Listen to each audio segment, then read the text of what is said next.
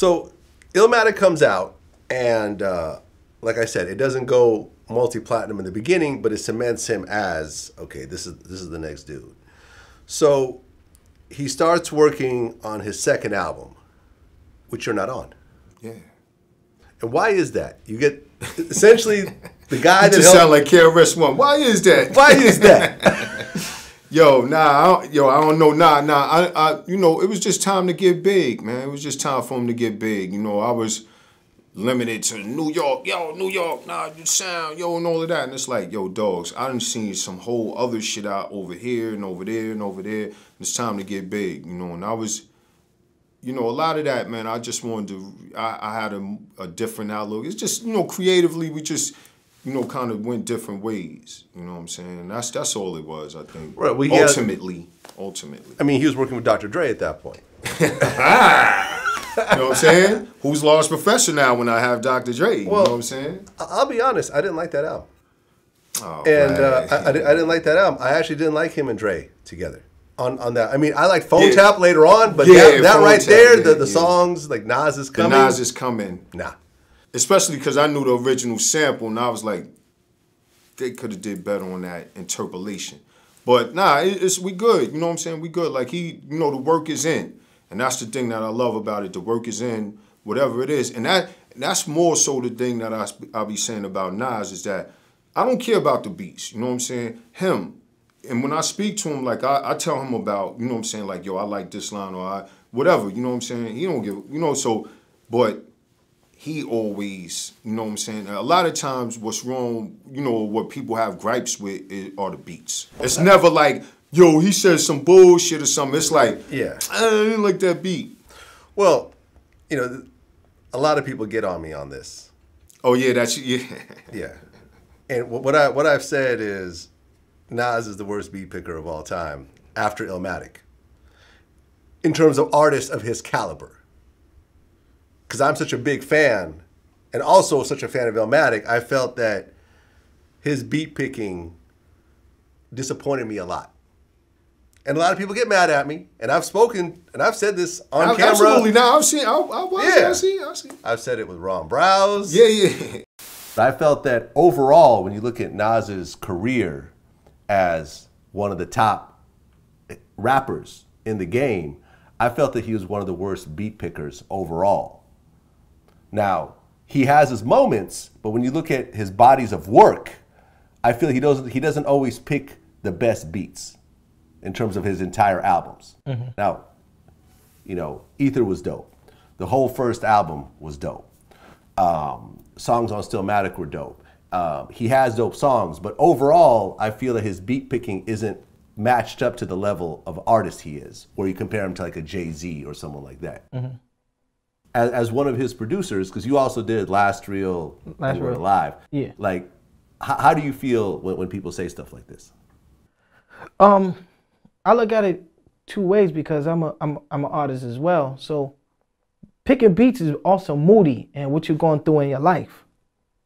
So if you feel in a certain way in life, you're going to gravitate to certain type of beats that other people not on that wave. They like, we on this. Why are you on that? But you don't know what that man is going through in his life that's making him feel like that. I think his moms was sick at one point or something like that.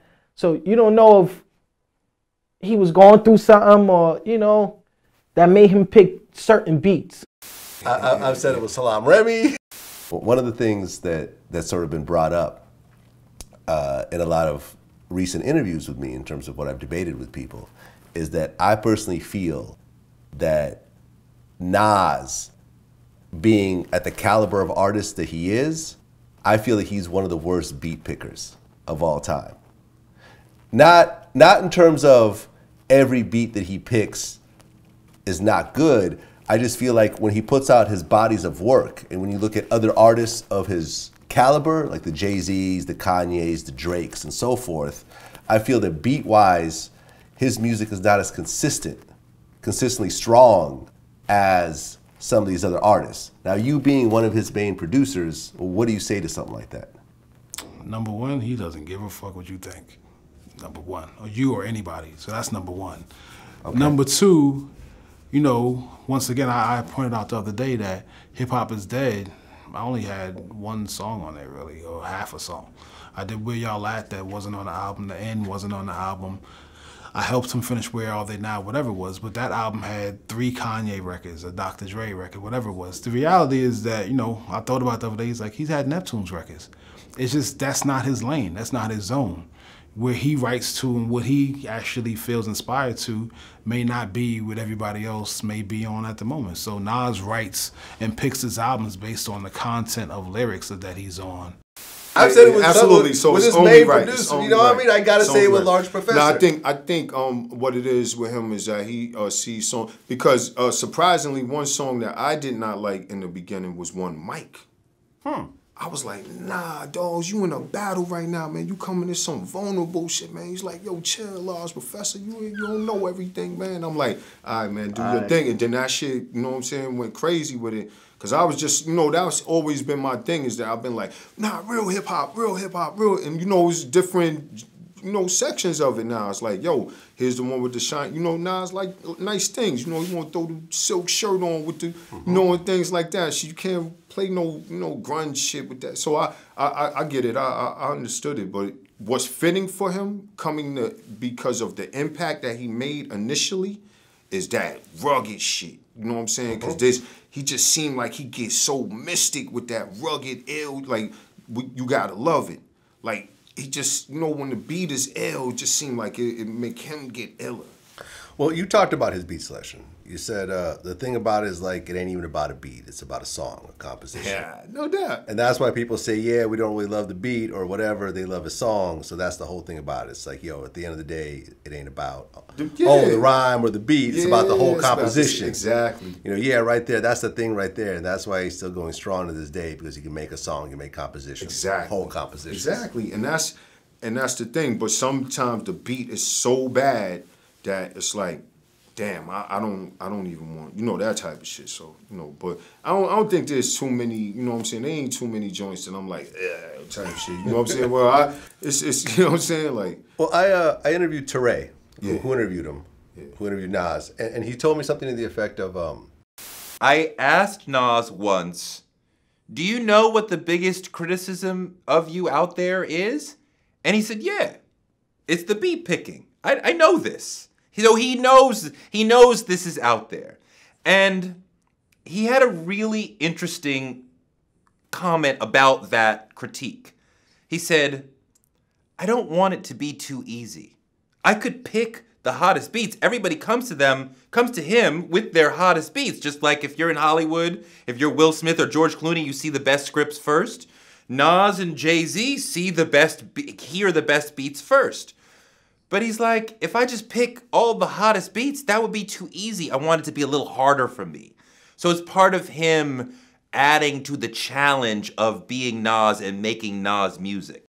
Right. No, and that's what I was going to say. Like, that's where I was going with that. Is like, he wants to challenge himself. I think it's more like a challenge. Like, yo, this. And then, you know, what people can't always discount is his musical history with his father. You know what I'm saying? Like, and that's a mystic, like, key right there that they have. Like, Oludara and even Nas, like, that's why, like, the One Love, you really felt it, because that's, like, that key, that other instrument. And so Nas has that, and, you know, it's a big part of the Queensbridge sound now. I think they, you know, he brought that to Queensbridge, that kind of, like, them heartfelt, ill loops kind of shit, because before, it was just hip-hop, type shit like that. You know, it was, you know, that type, Yeah, and, you know, on Nas's newest album, the one with Kanye, you know, on Simple Things, everyone pretty much says that he's responding to me.